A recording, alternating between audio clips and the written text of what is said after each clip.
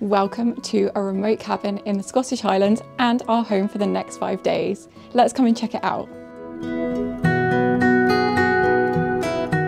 This is a bothy, and that word actually has two meanings. The first is a free accommodation found in Scotland and the Highlands of England, and the other meaning for that is a former residence where people who worked on big estates would have lived. This is the latter and would have once been one of 25 such residents on this farm. Today it's been beautifully restored and it feels more like a luxury experience than a basic shelter. We're currently around a 40-minute drive away from Inverness, which is widely regarded to be the unofficial capital of the Highlands.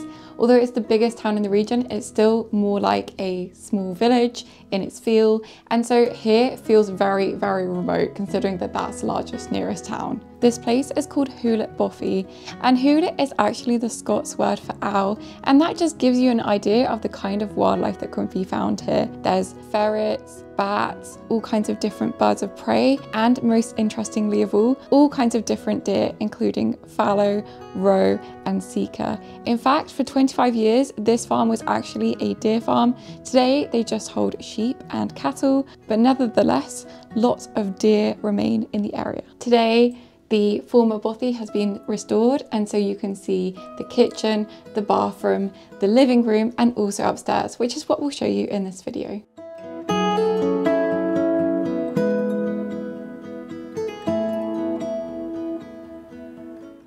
The most important room in the house is the kitchen, so come on through. In here, it's much bigger than you would imagine, and the most important thing of all is this Rayburn cooker, and that is for good reason, because actually there is no electricity here in the bothy. This is completely wood-fired and is designed to do three things for the bothy. Firstly, it's designed to obviously cook food.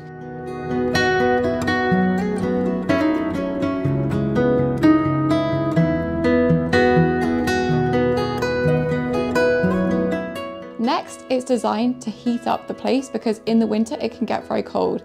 In fact, it's currently August and it's still pretty chilly outside, maximum 14 degrees a day. The third thing is it's designed to heat up all of the water here. So if you want to have a bath, wash your hands, do the washing up, you'll need hot water, and that is heated up in this thing, which is right next to the stove.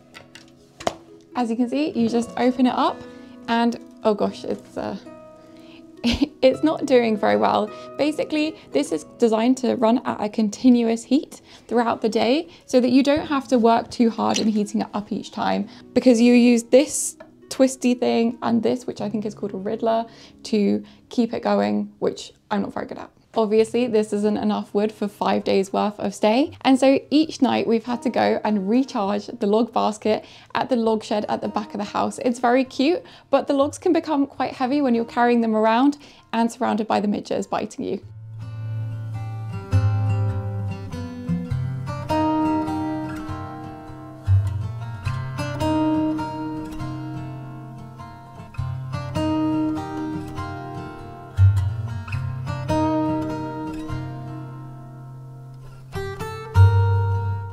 The kitchen is an absolutely joy to work in because the countertops are all really nice wood. It's very spacious despite being quite a small residence, and so it's really easy to get around. Everything has really been thoughtfully laid out. But the best thing of all for me personally is the amazing views over the valleys and towards Inverness. There's actually a small seating area outside, but we've avoided it for now because it is quite full of midges. Even the rain doesn't deter them, and they're quite itchy when they bite you. Nevertheless, it's so beautiful to wake up here, have your morning coffee overlooking the fields, the cows. It's just really tranquil and peaceful here. Next up, we have the bathroom. And while this place doesn't necessarily have electricity, that doesn't mean it's without its home comforts. There's a bathtub and a toilet and a sink, and they all work as you would expect them to. There is also a shower, but because there's no electricity, there's no water pump, and so the pressure is really bad. So you're basically forced to have a bath. The only thing that's a bit unique about this bathtub is how small it is. I think it's about half of a normal bath, which is fine when you're someone my height, but harder when you're someone who's Antoine's height.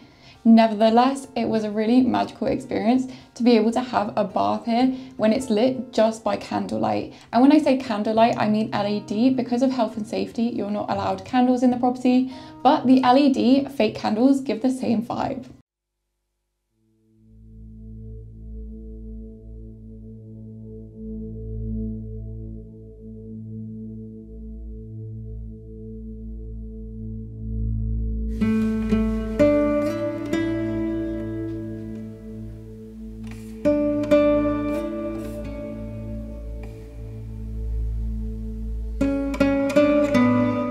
Following through from the entrance hall, we've got the living room. This is about the same size as the kitchen and is very spacious but cozy. And so there's lots of nice wood detailing, there's comfy chairs and sofas. In this box, there's a lot of games that you can play. Although there is 4G here, which we were really surprised at, but I guess that's not surprising when you consider we're at the top of a hill. Well, almost at the top, because at the very top, around a 10-minute walk away, there's the remains of an Iron Age hill fort.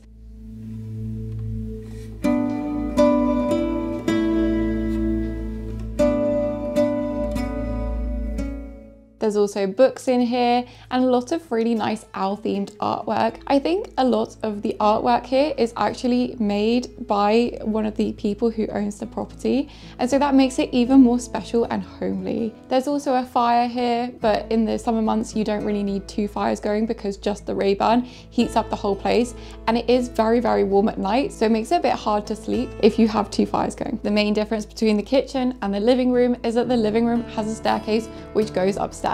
So let's go up it now.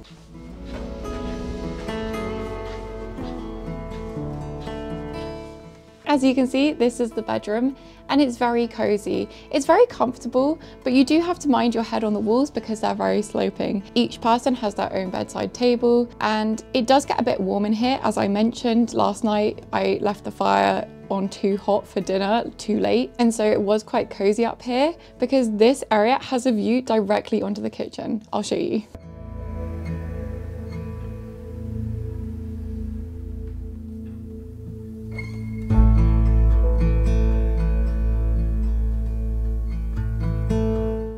All in all, I've really enjoyed our time at the Bothy and I wish that we could stay longer. The only thing that we missed out on seeing was the shooting stars because it's currently the Perseids, and also the Northern Lights. Yes, sometimes here in the north of Scotland, weather permitting, you can see the Aurora Borealis. Thank you so much for watching and we'll see you next time. Bye!